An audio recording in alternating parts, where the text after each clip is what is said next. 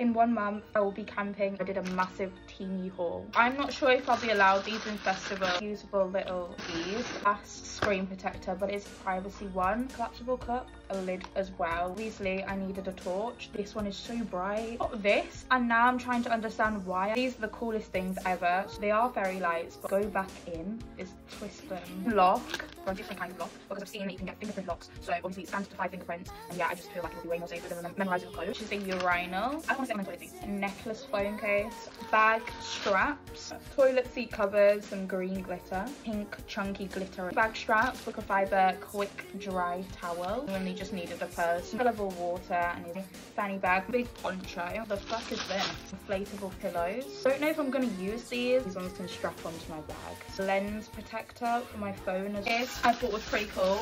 Refillable water thing. Mirror. I don't have room for wellies. I highly doubt it's gonna rain in July, but you just never know. I like condoms basically. Smells so rubbery. Another loft. It is a large travel picnic mat. Also got 2 more earplugs. Eye masks. These have to be the coolest things ever. 2 of these vacuum sealed bags. Portable travel vacuum. You stick it on here. Small vacuum sealed bags as well. All the travel stuff just has me so fucking excited.